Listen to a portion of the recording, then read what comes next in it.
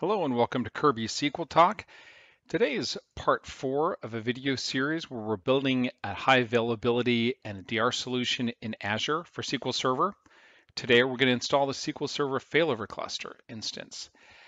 I'm pulling up this graphic to just remind you what we've done so far. We have 3 VMs in Azure and we've set up our Windows Server Failover Cluster. And today we're going to set up the Failover Cluster Instance. So these are the steps that we've done in prior videos. And in order to set up the FCI, we're going to allocate storage. We're going to configure the SIOS DataKeeper software and create a job for SIOS. And then we're going to install SQL Server into the cluster.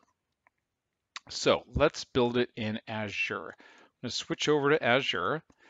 And these are the 2 VMs that we're dealing with that are going to be our FCI Failover Cluster Instance. So we simply click on the VM and a blade comes up under properties, under settings, and we'll click the disks and we're going to attach a new disk. We can just leave it as the default name. Let's set it to 2 gigabytes. And then for host caching, we're going to select read only and click OK. Okay, so the data disk has been provisioned. So we're at a point now where we're going to go to the actual VM itself and configure that disk so that we can use it. So here we are in the VM, and we right-click on the Windows button, and let's select Disk Management. When we do that, we're going to be prompted to initialize the disk. So just leave it as the default master boot record option and click OK. Let's expand out this window here, and then we're going to see the new volume that we've created, and simply right-click on that, and we'll select the new simple volume, and we'll walk through the new simple volume wizard to prepare the disk for use. We'll leave it at the fully allocated disk space that we've set aside. Set this to something that makes sense to you. I'm going to pick G. Leave the file system as NTFS, and then optionally you can change the volume label, call it data, click next, finish the wizard, and then it's done. You'll be prompted to format it, but that's unnecessary. And there's our G drive. Okay, so our disk drive is available on this VM, and I've already set a similar drive up on the other node of the cluster. So at this point, we want to look at the SIOS DataKeeper software and get that ready. The very first thing you'll do is go to the license key installer and install the license that you've purchased. I have the key in my clipboard, so let's click the enter license manually, and then you can paste the license key and install the license. It says that it's been detected and installed successfully. So we'll exit out of here. Then what we need to do is go to our services and restart the SIOS service if it's not already started. So let's let the services come up here. Search on SIOS. And it is not running, so we're going to go ahead and start it. Close that out. So now that that's running, we're going to go to the actual DataKeeper software itself.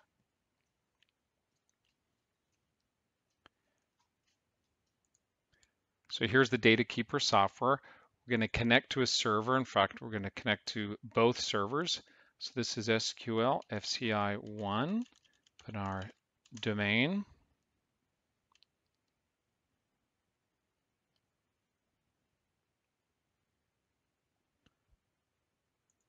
Successfully connected. And we're going to connect to another server, the other one, SQL FCI 2.com.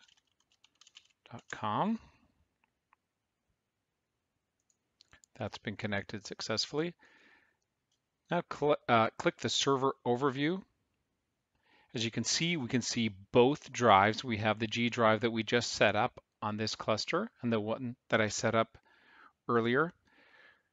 So now one of the last steps is to create a job, and this job is going to keep these 2 drives in sync. So we're just going to call this our G drive sync, create the job, and this is our source, which we can leave as FCI1. Then our target is the FCI2. Click Next. We're going to make this a synchronous job. Click Done.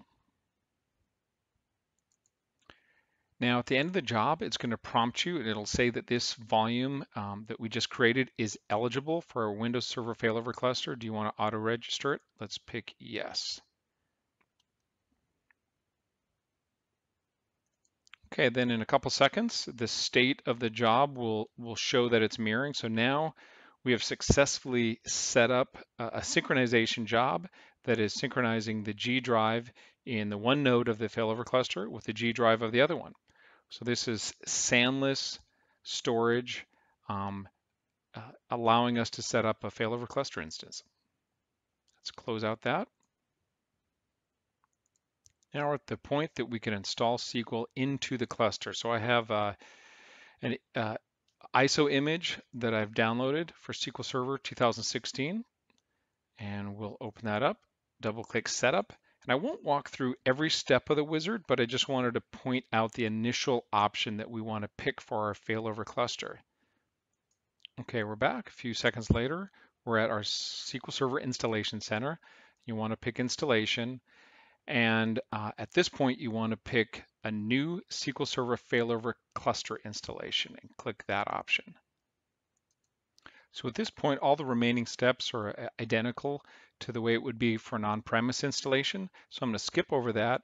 And next, we're going to show you how to set up an internal load balancer in Azure so that you can connect to this new SQL instance that we've just installed, that we're about to install. I wanted to show you one more thing before we moved on. So now we're on node 2 of the failover cluster, getting ready to install SQL. And instead of clicking the new SQL Server Failover Cluster installation, we'll click Add Node to a SQL Server Failover Cluster because we're adding an existing node.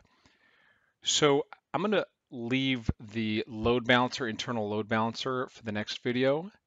And thanks for watching, and we'll talk to you soon.